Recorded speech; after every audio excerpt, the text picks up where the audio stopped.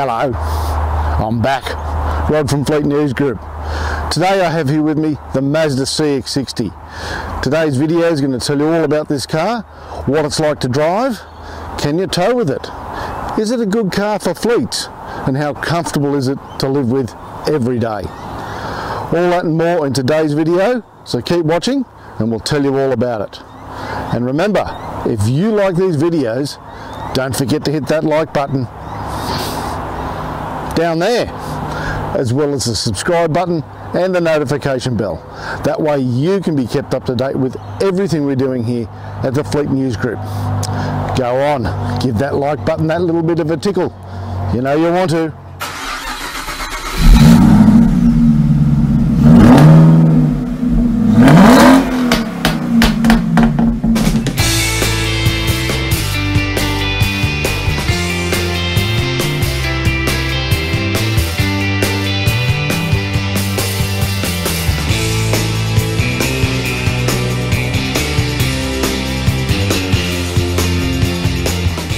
Well, first up in today's video, let's take a look at the styling of the CX-60.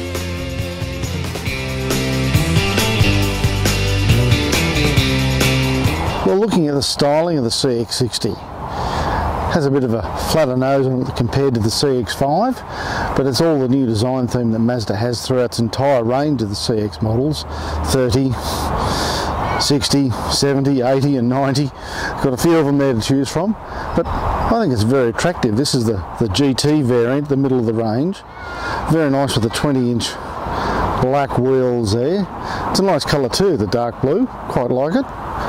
And looking at it here as we walk along, it's quite an attractive shape. Looks very stylish. It's got the nice quad exhaust treatment at the back as well. And it is quite an attractive, stylish SUV. It gives very good, strong road presence. Very distinctive. You know it's a Mazda just by looking at it. Not just for the badges, but they stand out in the road. And I think it's quite an attractive car. I like it.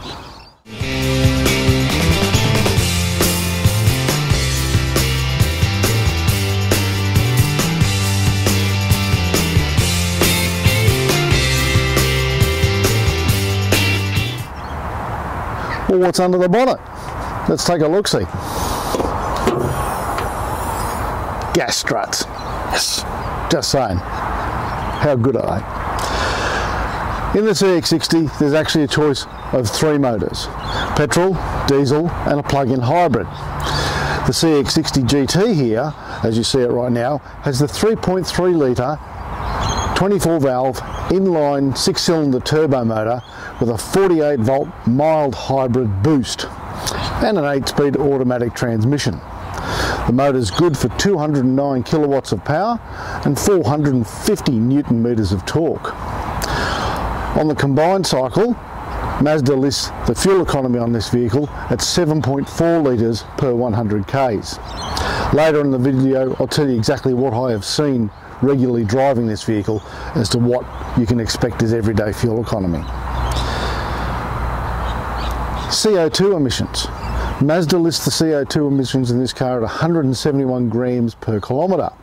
And for something that weighs curb weight of nearly 2 tonne, medium-sized SUV, luxury vehicle, that's not doing too bad. But over a year, say 20,000 Ks, how much CO2 is that going to put into the atmosphere? Well, over about 20,000 kilometres, 12-month period say, based on Mazda's figures, you expect this vehicle to put out 3.42 tonnes of CO2 per annum, or 20,000 Ks. Not too bad, remembering it is nearly a 2-tonne SUV. Comfortable car to drive. It does have the mild hybrid boost going for it, but it is ostensibly an ICE motor vehicle, and that's what it is.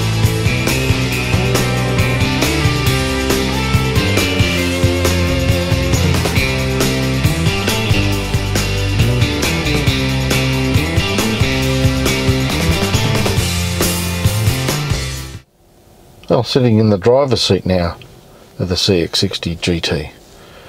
Looks very nice in here. Got the lovely, huge, now touchscreen display. Very nice. It's got that going there. You can still use it and control it through the Mazda system here with the little knob and push button and all the buttons to do it. It gets quite intuitive once you get used to it, but as a fallback, because I think some people didn't like the fact that it wasn't a touchscreen before, it now is. So you have the choice of what you want to do. The dashboard's nice, soft leather type surfaces there. It's very good. We've got a full leather steering wheel here. Of course, the leather seats as part of the package they have for the CX-60 GT now. They're heated in the front and the outboard rears as well. Nice soft split panel console here. Puts a junction there. Lots of room for stuff in there. Very good.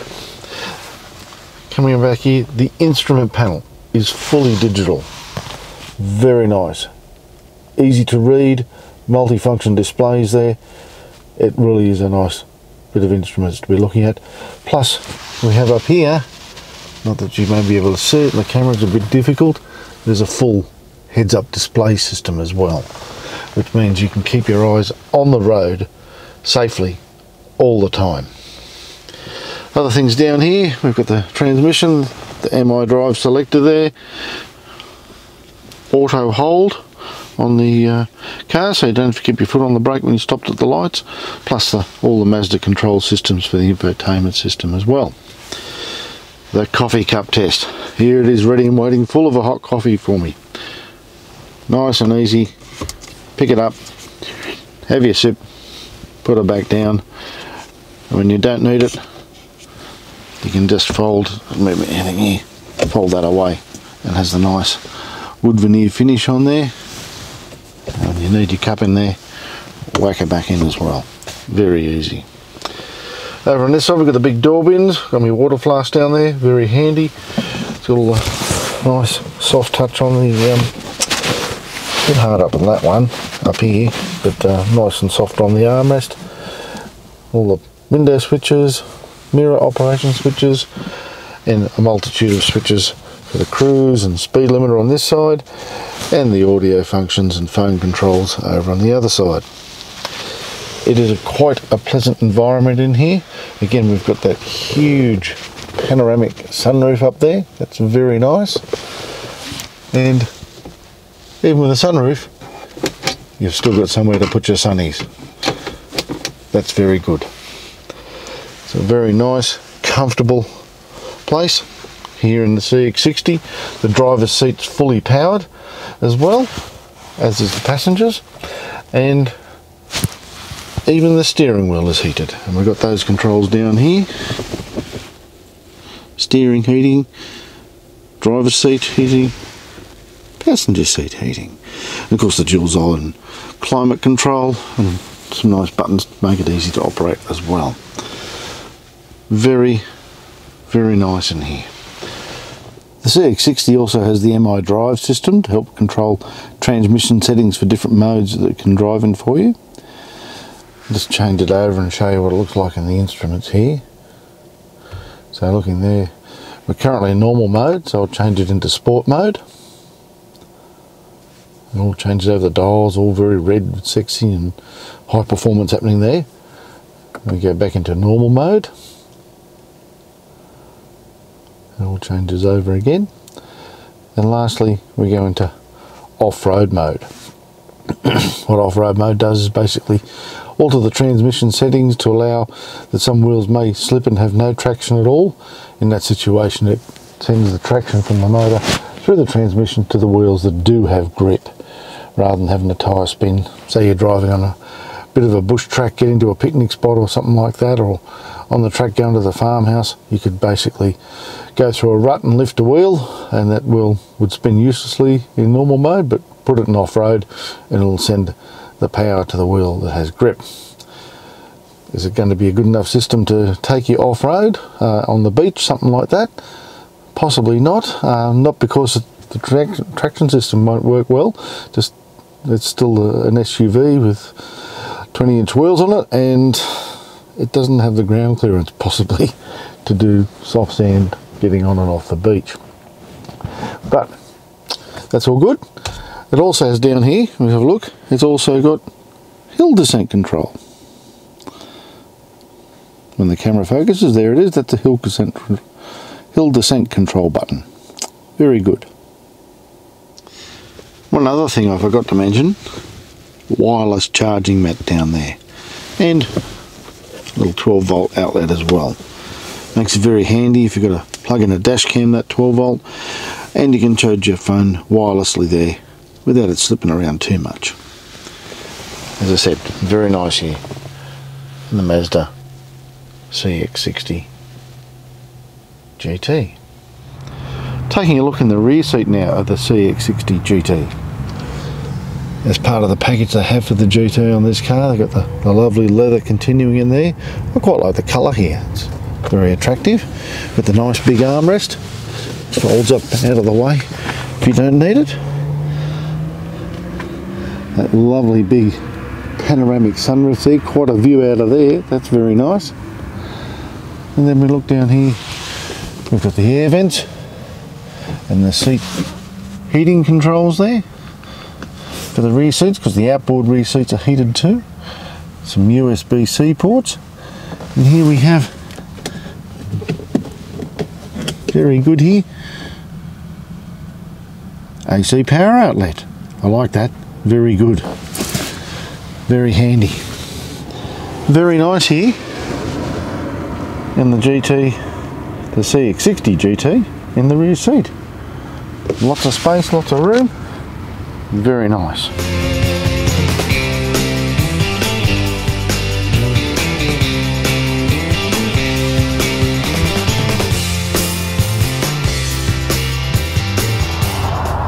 Well, what's in the back of the CX-60? Let's have a look. Power tailgate, of course, very nice. And in the back here, there's 477 litres of space with the rear seats up. When the rear seats fold down, it increases to 1,726 litres of space. So plenty of room to stow away all your gear in there if you're going away on a trip or having to carry lots of stuff around for work. Even better, when you look underneath here, there's a real tyre in here for the spare. It's only a space saver, hey, but in this day and age everything seems to have a glue kit or something like that and no spare at all. Full size spare is absolutely ideal, but next best thing is a space saver, and that's what the CX-60 has.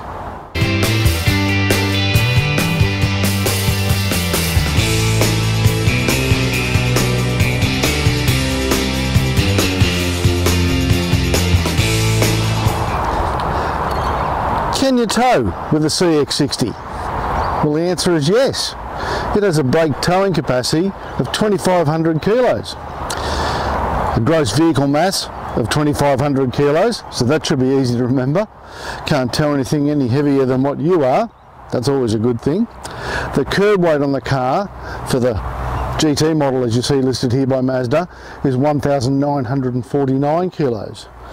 That leaves you a payload from the GVM subtracting the curb weight, gives a payload of 551 kilos. Family of 4 in there, bit of luggage, fuel, you're going to go pretty close to that. But this is where the question comes back in about towing. This particular car can't tow. There's no tow ball fitted at this point, but that's easily fixed by your Mazda dealer.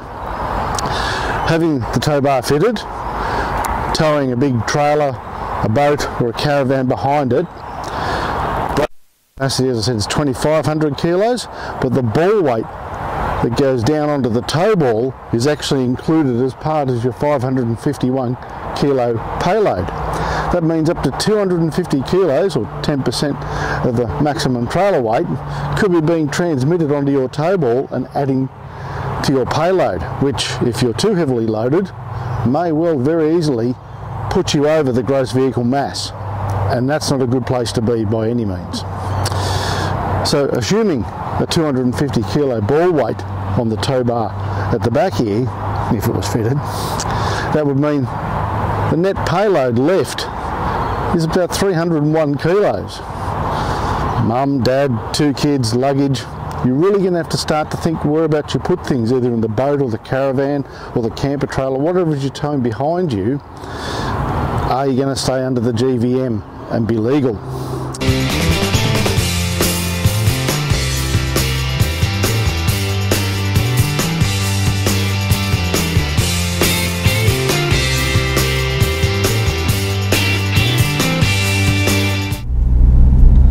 Well, what's it like driving the CX-60 GT? I've got to say, very nice. It's comfortable, and when you put your foot down, you hear the smooth 3.3 litre inline 6 leap away. It is a very nice car to drive. 3.3 litre inline 6? Where have I heard that before? Hang on, that was a motor in the XD Falcon from over 40 years ago, and a Kingswood, even older than that. But I've got to tell you, this motor is vastly superior to those engines that I remember. 3.3 litre inline 6, but this is also a 24 valve turbo motor with a mild hybrid boost of the 48 volt system. It's substantially more power than those engines. I think it actually has more power than what the V8s of that era had. But it is smooth, tractable, responsive, easy to drive. It's very nice. It is quite a comfortable engine to drive along and just fits in nicely with the whole car. I've got to say, if you want to compare it to those old motors, this thing drinks the fuel so much less than those things did. It is vastly superior. But enough of that. Inside here we've got all the creature comforts going. As I said, I've got the seat warmer on, the steering wheel heater on, it's got the lovely big glass panoramic sunroof, leather everything inside, quality stereo system, Apple CarPlay going at the moment, my phone on there, wirelessly charging and also wirelessly connected to the system as well. Beautiful view out the front, spacious all round, you've got view out the side mirrors, everything like that you need, and it is basically quite a comfortable drive. Approaching a level crossing. Oh, we are too. There it is, it's going across the crossing too. So I better stop here and wait for that to happen. Get down here and there. This also has the I-stop system, which when you're in traffic will actually stop the motor. And then it's gone out. As soon as I let my foot off the brake, it comes back to life again. That helps a lot with the economy, but with the 48 volt system that's on this, the mild hybrid, I think one of the primary functions, apart from helping with fuel economy, is with the I-stop system. It seems to have corrected what previous Mazdas I've driven with I-stop has had, and when the motor restarts in those cars, it feels like the whole thing's going to shake apart, or the motor's trying to leap out the bonnet. The new system here, with the 48 volt mild hybrid, it is much smoother, and it just starts quickly and quietly and easily. That, I think, is a big leap forward with this car and the CX-60, and makes the driving experience that much more comfortable. It's very good. Fuel economy.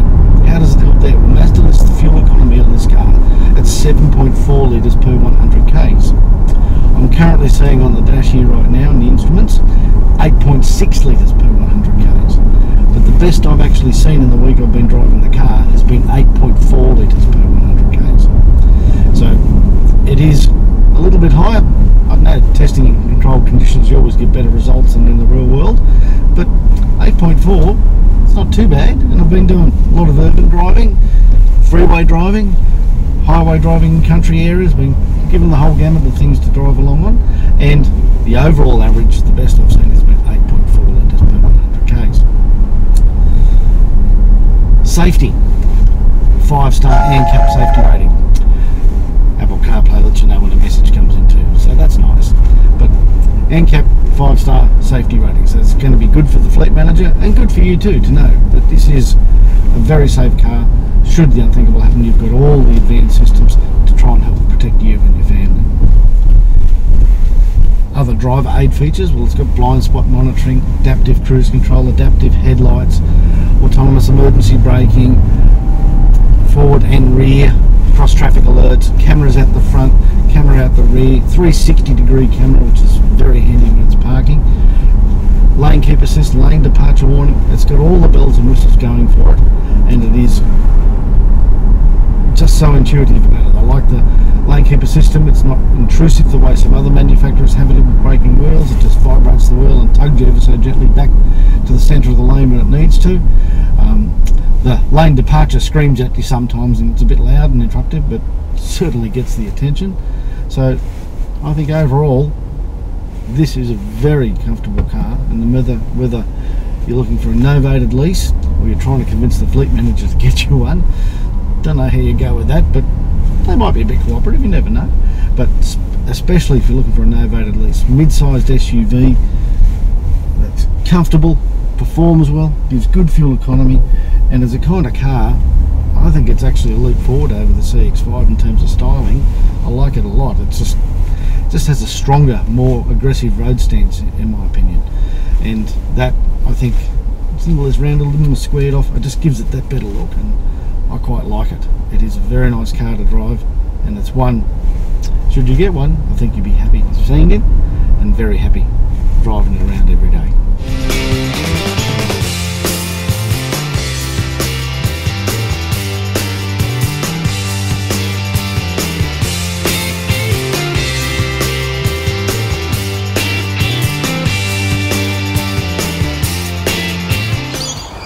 Well, what's the ownership experience like with Mazda and the CX-60? Well, first up, the warranty is the industry standard, 5 years, unlimited kilometres. And to that, when you borrow this car, they'll give you 5 years roadside assistance as well.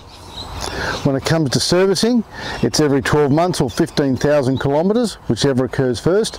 And on the Mazda website, you can type in to that website, there's a service price calculator. You just put your rego number in, it'll tell you the value and the cost to you of each of those services, be it 15,000 Ks, 30,000, 45,000, etc. And you can look it up all the way through for many years ahead to what the costings will be for your service. But what's it going to cost you? As they say, tell them the price, son. Well, as you see it right now, Mazda has a drive-away deal going at the moment, except, sorry guys, it doesn't apply in Western Australia, but everywhere else in Australia, $64,990 drive-away. And that's with the upgraded leather interior here in the GT, the nice black 20-inch wheels, and everything you see here, it starts at $64,990. To that, we have the Vision Plus pack, that's $2,000. We're up to $66,990 drive away, and then it's got some nice mats in there from Mazda. They cost $270. So the total cost, as you see it here, right now, is $67,260 drive away.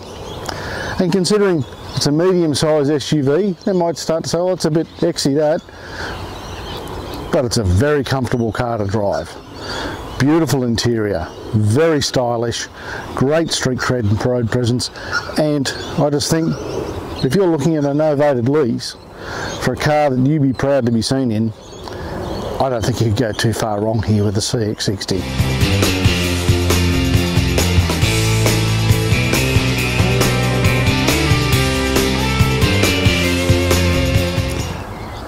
Well, what's the fleet manager going to say about the CX-60?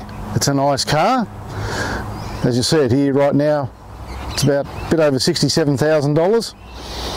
For a 5-seater on the fleet, maybe, maybe not. If you've got a very understanding fleet manager, definitely, but certainly it would be an option for you if you have the option of a novated lease as part of your salary package, then this would be right up there for you. I believe you're looking for a 5-seater SUV. But if you're looking to lease any type of car, the first place you or the fleet manager should go is to our website, fleetnewsgroup.com.au. There you will find the fleet leasing guide. You can download it for free and it will tell you everything there is to know about car leasing and all the facets of that stuff you need to know. Car leasing guide, fleetnewsgroup.com.au.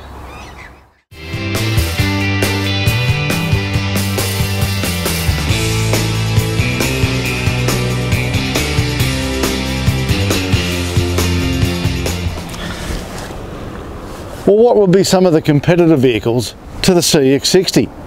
Well, first up, there'd be its sister car, the CX-5, specifically the G35 GT SP. That car has a 2.5 litre 4-cylinder turbo motor rated at 170 kilowatts of power and 420 newton meters of torque. Fuel economy on that car, 8.2 litres per 100 k's on the combined cycle, and 19-inch wheels, whereas this one has 20-inch wheels and its fuel economy is listed by Mazda at 7.4 litres per 100 k's out of a 6-cylinder mild hybrid turbo motor. A little bit better, I think, than the old 2.5 4-cylinder. But here's where the CX-5 comes back at the CX-60 with gusto. The price. For the equivalent CX-5 versus the CX-60 here, the price for that car, drive-away here in New South Wales, is $54,871. That's 10 grand cheaper than this car. But what other makes are out there competing in this space directly? Well, what about the Lexus NX350? That one comes with a free upgrade from Lexus to its F-Sport Auto Pack. Has a 2.4 litre motor, putting out 205 kilowatts and 430 newton meters torque. Still short of what the CX-60 is doing here with its inline turbo mild hybrid 6, but the fuel economy on the Lexus, 8.1 litres per 100 k's versus again 7.4 here with the CX-60. And then on the Lexus though, you have to add what's called the EP2 pack to get the glass sunroof and the heated steering wheel to make it up to the same spec as what you see on this car here. And this is the real kicker.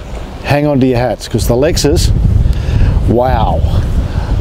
Drive away here in New South Wales, $95,817.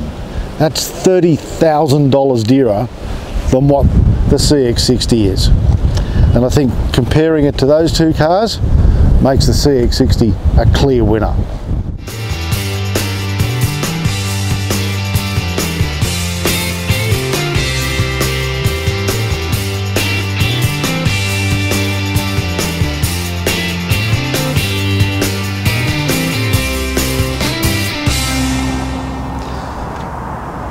Mazda CX-60 GT. Mid-size SUV, looks very nice. Goes really well, I quite like it. It's very smooth, nice, comfortable, easy drive this car, I like it. Is the fleet manager going to say, yes, let's get a dozen tomorrow? Probably not. But if you have the option of a salary sacrificing and are looking for a novated lease for a mid-sized SUV, you'd be hard pressed to go past this one. Under 65k drive away under the Mazda offer with all the leather and all the bells and whistles that are in it, I think it's a really good value proposition and one that should really make your shortlist, if not be at the top. It's a great car. I've enjoyed driving it. I like it. Remember, if you like these videos, don't forget to hit that like button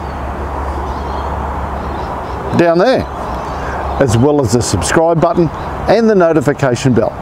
That way you can be kept up to date with everything we're doing here at the Fleet News Group. I'm Rod, thank you very much for watching, and you enjoy the rest of your day. Bye.